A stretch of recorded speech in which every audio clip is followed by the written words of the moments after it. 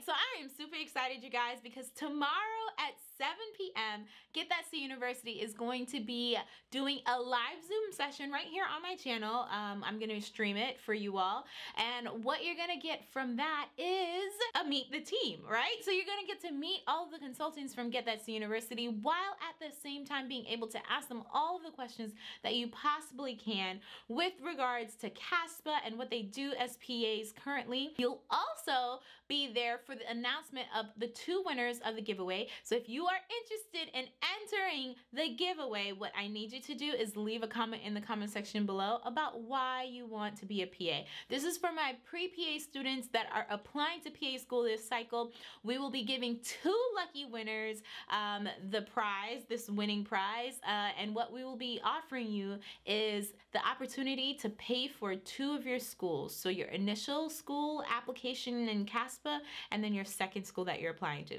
So I know when I was a PA student, pre-PA student, excuse me, this would have been amazing. So if you're interested in that, leave your comments in the comment section below.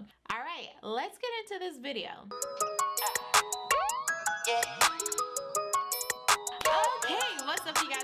Welcome back to my channel. So if you're new to my channel, please go ahead, take a look around. If you like what you see, go ahead and subscribe. It helps my YouTube algorithm out a lot, and I really appreciate you guys commenting and subscribing because I like engaging with you guys. So go ahead and do that for me right now. In this video, we're going to be talking about the frustrations of applying to PA school, because it's not always like easy peasy lemon squeezy, as my daughter likes to say. You know, some of us really have to kind of take the scenic route and do this long road to applying to PA school, and more specifically when it comes to retaking classes. So that's exactly what I'm going to be talking about in this video. I had a comment that was sent to me by Irene McGimsey. She said, "I'm so frustrated taking these prerequisites. I feel I'm being played trying to take a required science class, and they're making you take unnecessary classes in order to get to the actual classes you need. It's all about the money." Now, I mean, I know that sometimes it can seem that way, that it's all about the money. I mean, even we have people that are talking about like all these PA schools that are popping up, it's all about the money. But when it comes to the sciences, you really have to be like compounded, right? So they build on themselves. So you can't take anatomy and physiology if you haven't taken general biology. How are you gonna learn about the anatomy and physiology of us as human beings if you don't know the basic science of how we're created from cells? And so that's an aspect of the whole, like, taking classes that you don't necessarily need, I guess you can say, to get to the class that you're really trying to take. But when it comes to PA school, a lot of the classes that you are in your prerequisite requirement, you actually have to take like the lower classes to get to them. So again, like, one of the prerequisite requirements for PA school is general biology and general chemistry. Another one is organic chemistry and anatomy and physiology. You're not able to take organic chemistry until you take chemistry. That's the fundamentals, and it's the same with anatomy and physiology and biology. So although this may seem like it is all about the money and they just want you to take unnecessary classes, that's not always the case, right? And so maybe if we had a little bit more context on some of the classes that you're taking, we might be able to help you kind of navigate it a little bit better. So leave that in the comment section below as well, Irene, some of the courses that they're saying you have to take before you can take another class, because we might be able to help you find some loopholes.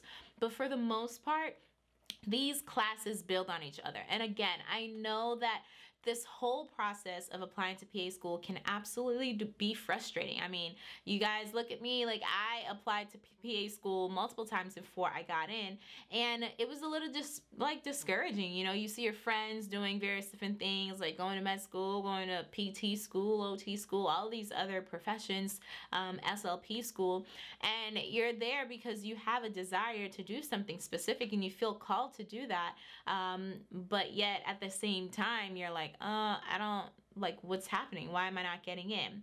And so I've had to come to the realization that, you know what?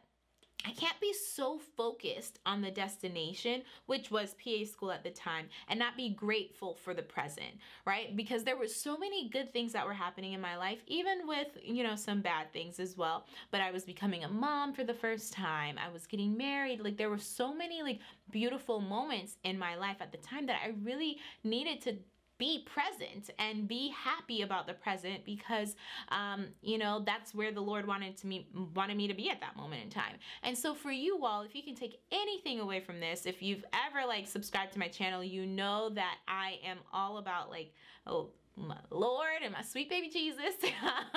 And I'm like a full believer in that. But at the same time, I think that what you all need to like really understand, and you should take away from this kind of uplifting message, I guess you can say, is don't be too focused on the destination and not appreciate the present where God has called you to be at this moment in time, because he sees infinity steps ahead.